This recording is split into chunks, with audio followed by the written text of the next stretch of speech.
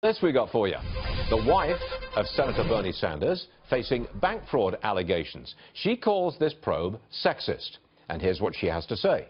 I find it incredibly sexist that basically that's the prosecutor, he's going after my husband by destroying my reputation, and that's not okay.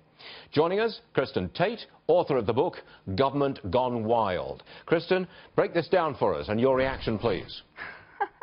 I've just got to laugh at this, Stuart. You know, the sexism card is always the last refuge for liberals with no arguments. This is the same stuff that we've been hearing from Hillary Clinton and her people for months now, that she lost the election because she's a woman, not because she was a terrible candidate who couldn't connect with voters. But, you know, people can see right through this stuff. Jane Sanders is being accused of committing bank fraud by illegally obtaining a loan for a now former college in Burlington, Vermont. Now that she's being called out on it, she's crying racism. Well, guess what, Jane? There is no waiver for committing bank fraud because of your gender. Justice is blind. It doesn't know your gender. It does not know who you're married to. It doesn't know, if you ran for president in the past, and it certainly does not give out waivers because you're a woman. We've got to hold our politicians to the same standards as the rest of us, and if Jane Sanders committed a crime, she's got to be held accountable for it. Well, Kristin, as a woman involved in politics, do you ever feel that you are treated in a sexist fashion because you are a woman? Absolutely not. If anything, I feel like I have an advantage because I'm a woman.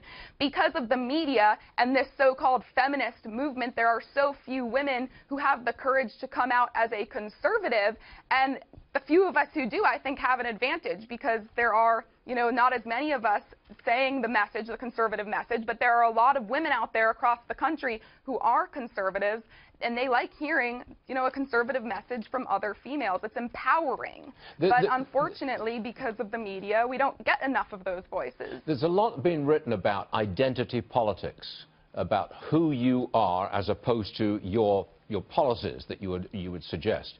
Do you think that movement, and I think this has been the case for a generation, more and more stress on identity rather than policy. Do you think that trend has run its course at all? 2016 showed that identity politics are no longer effective. Hillary Clinton's main campaign issue was that she was a woman, and to campaign on that, to stand in front of women and act like the only issues we care about are women's issues like abortion, that is just demeaning. Women are like men, more or less. We care about the same issues. We care about government spending. We care about security for our families.